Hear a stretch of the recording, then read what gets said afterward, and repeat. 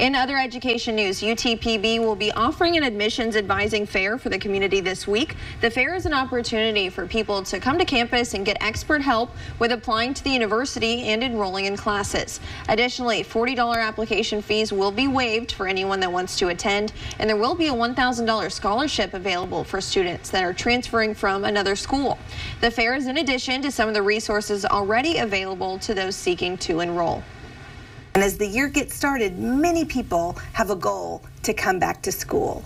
And what we want folks to know is that even though we're a week into the year, it's not too late to apply to start college this spring. We will be in the office all this week and ready to help people who might need a little extra help filling out an application or getting their papers together.